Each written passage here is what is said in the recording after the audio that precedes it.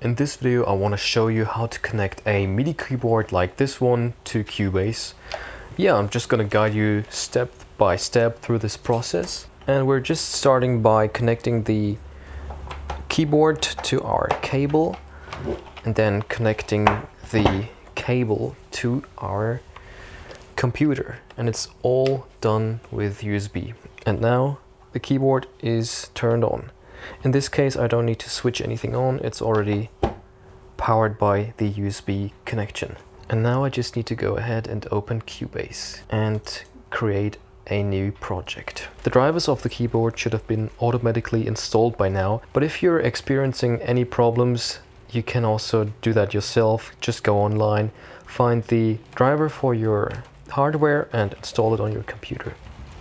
Okay, we're now in Cubase, and in order to check if we successfully connected that MIDI keyboard to Cubase, we just need to press a few buttons, and we can already see that in the activity monitor, which you can see in the bottom right corner, we got a signal going on, which is really good. If you don't see that window in the bottom right corner, just right click anywhere and activate the input-output activity monitor. And there we have it.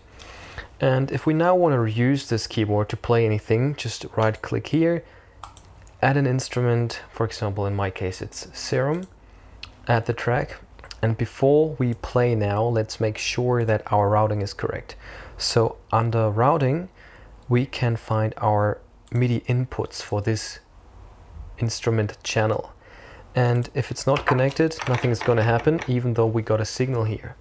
So we just need to select the correct device, which is the MPK Mini 3, and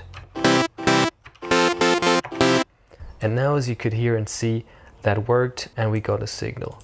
And we can now go ahead and just press record and play something.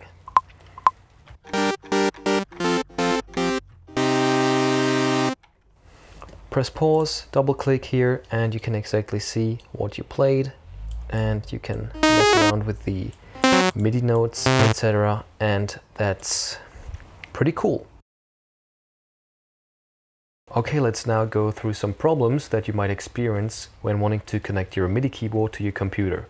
So problem number one, it's all connected, it's all fine, but when you hit a few notes, nothing happens here down there in the activity monitor.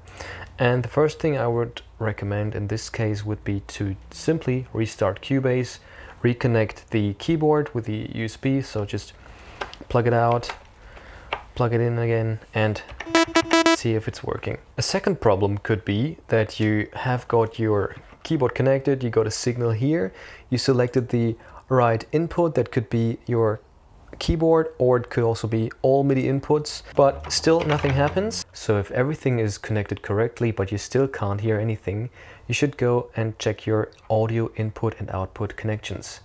Go to Studio Setup, and then first of all check your audio system. Is the correct audio interface selected? In my case it's the built-in audio.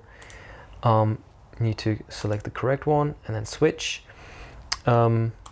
Click on there, in, out, and out should all be visible. Then go ahead and check the MIDI port setup.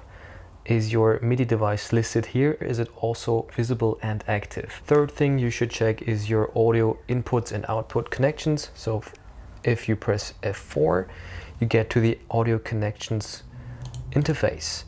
And here you should either check your outputs, if that is connected correctly. In my case, I'm not using the outputs, I'm using the control room, and you should definitely put that to your interface. And if we try now, it's working.